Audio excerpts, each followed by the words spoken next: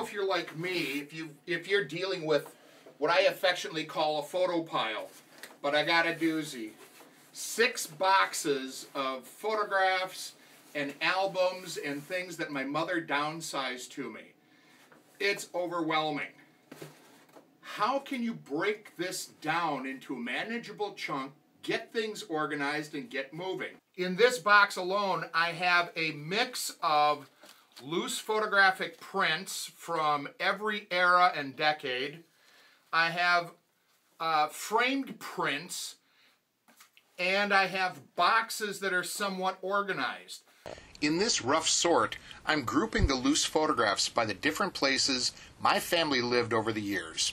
I can't look at the picture's fine detail or get bogged down trying to guess what year it was taken or wander on a trip down memory lane. I'm just trying to break down hundreds of photos into smaller, manageable groups. Pictures that are in their original processing envelopes, especially with the negatives, are left altogether.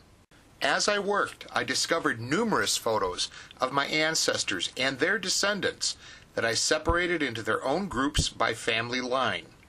It took me about 3 hours to sort all of the loose photos into 8 different groups by location and family, and to separate framed pictures and albums for their own special handling. Now comes the real fun, resorting each group again while trying to identify when and where the picture was taken and who are the people inside.